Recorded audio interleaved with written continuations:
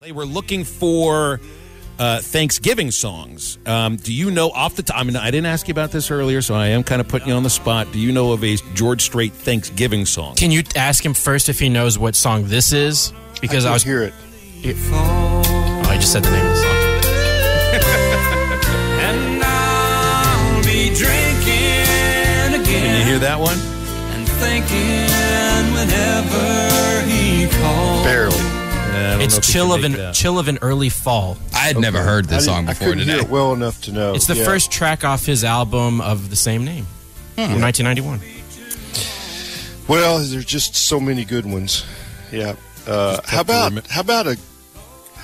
a Garth Brooks? And this would be I don't know if it's Thanksgiving or not, but how about Unanswered Prayers?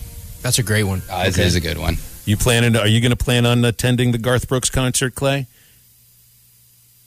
I think we just lost him. I just lost the sound out of my left ear here. Now he's back. Sounds like he might be back. You going to go to the concert, Clay? When I know tickets are on sale, a couple of weeks, if less than that. You better be quick with the Yeah, credit I mean, card. I would like to, but we'll just see how it works out. There's a lot of things going on in the spring. With spring football magazine production, there's a lot of things that are going on. Let's not get too far ahead of ourselves, but that would be an entertaining concert. He is above anything else a showman, and I think the world of Garth Brooks, and have a lot of mutual friends. Don't know him, but because of my time in Oklahoma, there's a lot of people that I know that kind of brushed across his life, and one of my buddies gave him his first gig. He was president of Stillwater First National Bank, and Garth was a javelin thrower at Oklahoma State. And they needed a Christmas singer for their company Christmas party, a little small gig. And they had a booking agent in Oklahoma City that told them that there was a young singer that they could get for a nice price. It was just getting started. It was probably worth it. And so they hired Garth Brooks. He was still on the track team, and he showed up with his guitar and sang. He sang covers. He didn't sing any of his songs, but they were pretty sure that he would make it. He was a delightful young man, is the way they described it. That's awesome. I'd love to go to that show. The only thing I bummed out about is that baseball's at Texas A&M that day. So I saw him in Memphis, and he did 2 shows in one day in Memphis. Oh, he ended up doing 6 shows in 4 days. Yeah, over a few days. Yeah. And I still couldn't get a ticket. Hey, Clay, I wanted to ask about Cecil Hurt. Yeah. It's a guy that we'd had on the show before the season started, a very well-known and highly respected columnist, sports editor at the Tuscaloosa News. Know the Alabama Crimson Tide inside and out. Passed away yesterday. I'd read it was from pneumonia, age of 62, and I would imagine that you'd come across Cecil quite a few times. Yeah, Cecil's health had declined, through the years, and he battled some issues health-wise that just made it tough. And we all knew it, and we were all thankful when we did get to see him, because there were stops and starts in there of late, and he was talked about much in the press box Saturday, because it was clear that he wasn't going to last very many more days, just because of the condition in the hospital that he was in. But I will give you one of my favorite Cecil Hurt stories. This is through my brother Butch, who was managing Crimson Tide Sports Network. In other words, the advertising mechanism that fueled the radio show for the coaches shows, and all that. And he often was with the basketball coach, and Cecil sometimes was with him, just before I guess they were playing at South Carolina, and Dave Odom was the South Carolina coach, and Alabama had won. And the losing coach goes first in an interview room, and Butch and Mark Gottfried and Cecil Hurt were standing in the hallway waiting for, and Cecil would go and take in his seat, but he was trying to get a few things from Gottfried. And Odom went on and on and on, and it was, monotone stuff that nobody was writing down, and they couldn't hear it really in the hallway, other than that he was still talking. And Godfrey's like, well, what in the world could you be still talking about? And Cecil, just with a sharp tongue, quick wit, this was not, for anybody else's consumption, but he said he's up there trying to explain how he didn't go to the Final Four at Wake Forest and he had Tim Duncan for 4 years. That would take a long time to describe, wouldn't it? That's well said. That's well said. I mean, and that was just Cecil, and that never appeared in print or anything, but he had a quick wit and a sharp tongue, and he could, the good ones can say a lot in a few words, and he could do that too. His stuff didn't have to be terribly long to be quality. And he was an icon, legend, however you want to say it. And he was a big, solid dude. But I will just say this: he cast a large shadow. I mean, everything he wrote was consumed.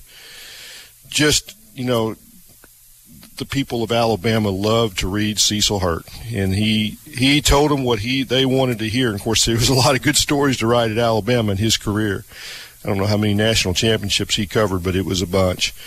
So, R.I.P. Cecil Hurt. Yeah, absolutely.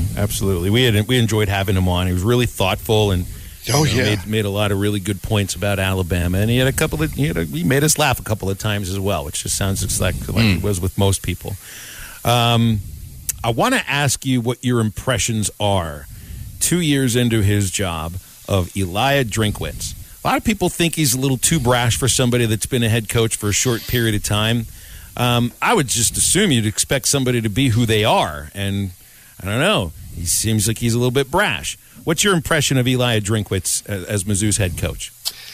He seems like he likes to live on the edge. I mean, and I'm talking about with his coaching. He has. I think he's got a clever mind offensively. I'm not crazy about so far what they've done defensively, although they may be a little better now. But, he's an offensive coach. Players seem to like him, the ones that get to play. That's always you always have to have an asterisk there, because the ones that don't get to play never like the coach, right? And, that's obvious. But it's I don't think he's had his defining moment at Missouri yet, in that, they won some games, but they're nondescript games. There's not anything that you say, wow, this is, he's going to make it or he's not going to make it. There's not been a defining moment that says he can't survive in the SEC, but there hasn't been one that says he can. Yeah, well, he certainly dove headfirst into the Battle Line rivalry because of what he said over the summer at SEC Media Days. And there's just, I don't know if there's got to be no other two coaches in the SEC that are as different as these two are in the way that they approach these kind of things. Like, you're never going to get bulletin board material if you're an opposing coach from Sam Pittman. He just doesn't talk. He doesn't talk like that. I think with Elijah Drinkwitz, like, he and Dan Mullen were the perfect foils for each other. And what's happened in the last few days has been entertaining in a way. But Sam Pittman he's never going to give you that stuff. Well, you'd have to say that he's an older coach. He's not a spring chicken, right? And he does it the old school style. I mean, he's going to do it with physicality. He's going to do it with hard work, toughness, and he's going to do it the old school way when he gets in front of a microphone. It's going to be him, which, that's great. You get the snapshot of he doesn't try to be anybody else, but because that's the way it is, it's going to come across as, well, you're aching for some bulletin board material, you're going to have to look somewhere else, because I know enough not to do that. Well, they really struggle defensively, especially against the run. Opponents are averaging 234 yards per game against Mizzou. So, Arkansas is going to try to run it against you no matter what, but they got an opening here. Yeah, I think it's a little better of late. And it might be just by nature of who they've played.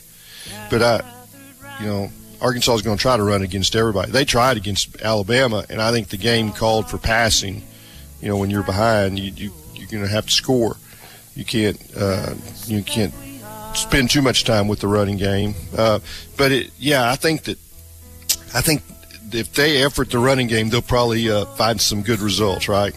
Well, I would certainly hope so, and I think they expect to. I definitely think they expect to. All right, we'll step aside just a moment here and have Clay in the next segment. Halftime brought to you by Williams Tractor in Fayetteville, Berryville, and Bobcat of Northwest Arkansas.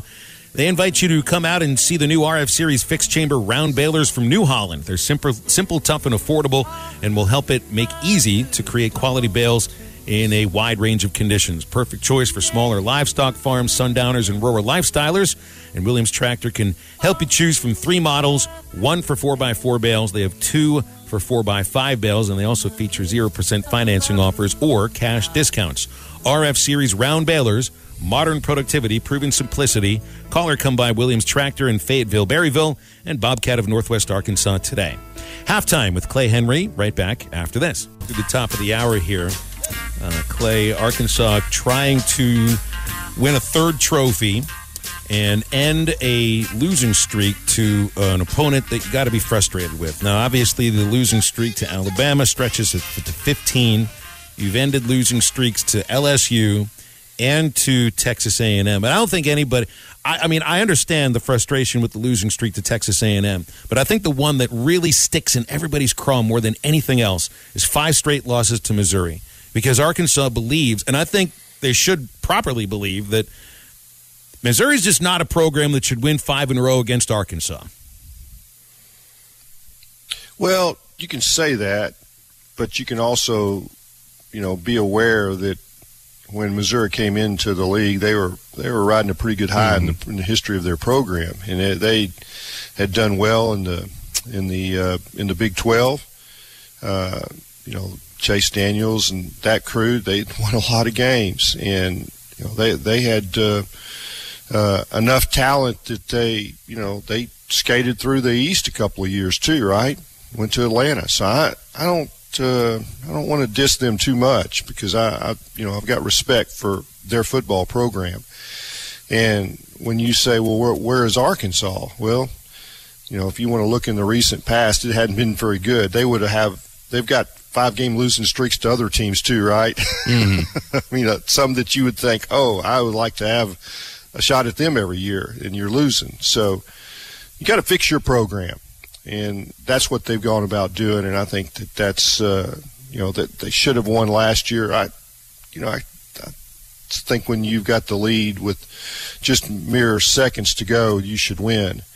If they play well, they'll win this game, in my opinion. Oh, they're heavily favored. That's hasn't been a line like that in this game in a while. Clay, as far as for Arkansas heading into the final week of the regular season, updates on health-wise. Some people got kind of banged up over the last few weeks. How healthy is Arkansas coming in this game, especially with especially Traylon Burks? Yeah, I'm the wrong guy to ask about injuries. You probably haven't figured that out yet. But it's like, hey, I think if Burks is upright, he'll play in this game. I think he knows this is probably his last go in Fayetteville, and he'll give it a good try. And he's, I'll just go by what Sam said, yesterday. What was it, Monday? That he'll be fine, and he's been beat up all year, so it's probably not. He wasn't going to magically get well, and I think everybody's got bumps and bruises. I bet if you ask Tyler Beatty, he's got the great Missouri running back, he's got bruise on top of bruises at this point. So yeah, if you've been tackled and if you've hit,